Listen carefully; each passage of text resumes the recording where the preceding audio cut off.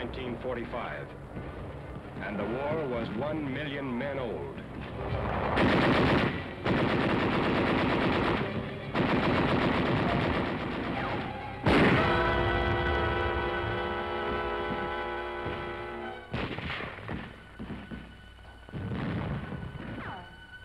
Hang on, kid. Keep your eyes shut tight and drink. They're moving you back now. Don't give up. Just hang on. The road back is bumpy and maybe the pain blurs your eyes. But listen. The sound of battle grows dim. And now one question cuts clearly through the haze. Which man will you be? The one who gets hurt and dies? Or the one who gets hurt and lives? When the dizziness stopped, when the fog cleared, an army nurse was at your side.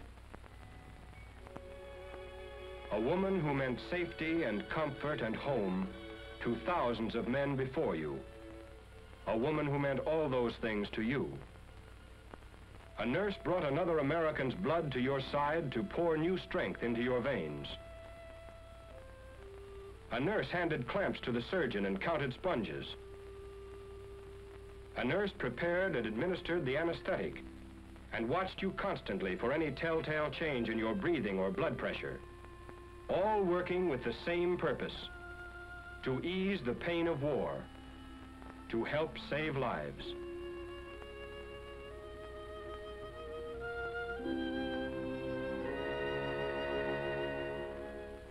The preparation for the moment that would bring the Army nurse to your side began months before back home in the United States.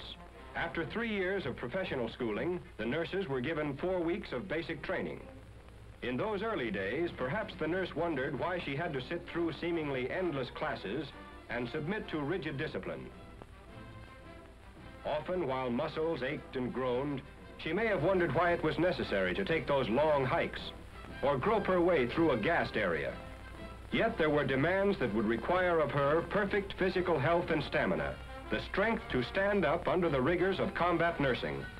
4 weeks of basic training finished, the Army nurse was ready to serve wherever the Army needed her most.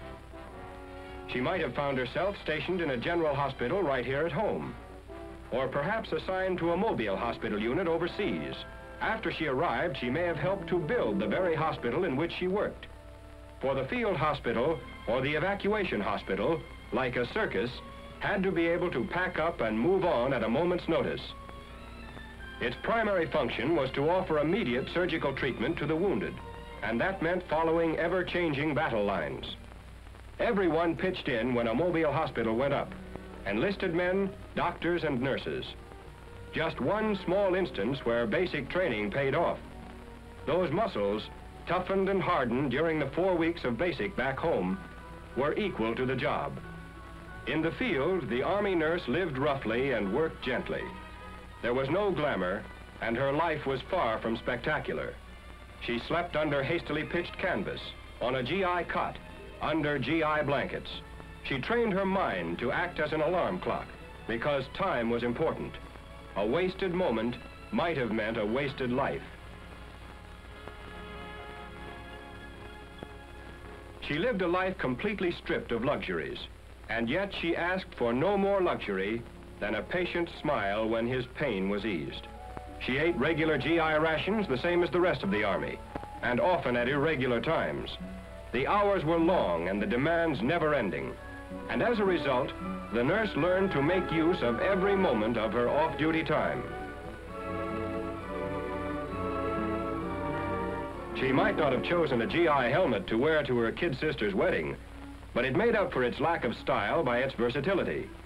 It was a beauty parlor, laundry, cooking pot, wash basin, all rolled up into one. A little community in size 7. She spent some of her time writing letters. Not the having a wonderful time, wish you were here kind, but letters filled with all the drama of her days, with stories of the courage and spirit of the men over whom she watched. A few moments could always be found for prayer.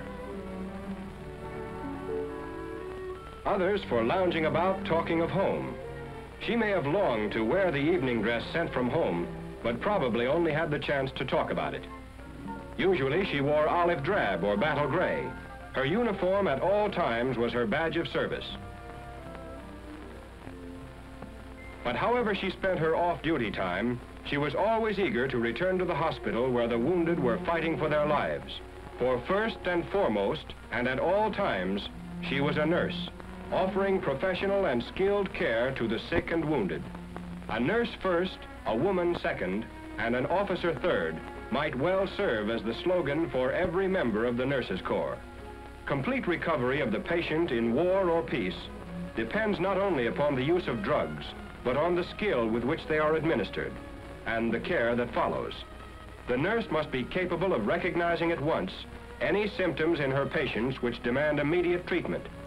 Because if serious consequences are to be avoided, medical treatment must be on hand the moment any symptoms appear.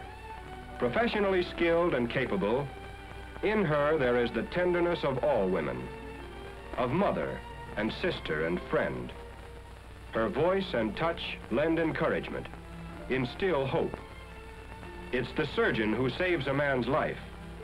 It's the nurse whose tender care helps him to live.